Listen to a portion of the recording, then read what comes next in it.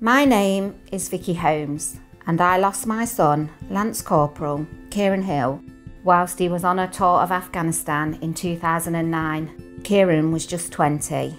It's been more than 12 years since he died, but not a day passes without me remembering him in some way. Today, I'm going to create a family memorial for Kieran on the Armed Forces Memorial Wall. The Armed Forces Memorial Wall pays tribute to the lives of loved ones who have died in or after service, loved ones like my son, Kieran. This online archive remembers heroes past so that future generations can learn more about the men and women who once served King, Queen and country.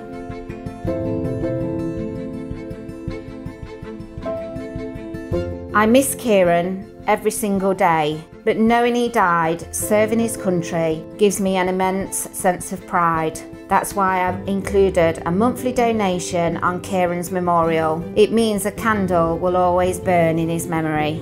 I also know my donation is helping to fund projects for British veterans in need. Being able to support our heroes in Kieran's name seems a perfect tribute to my son.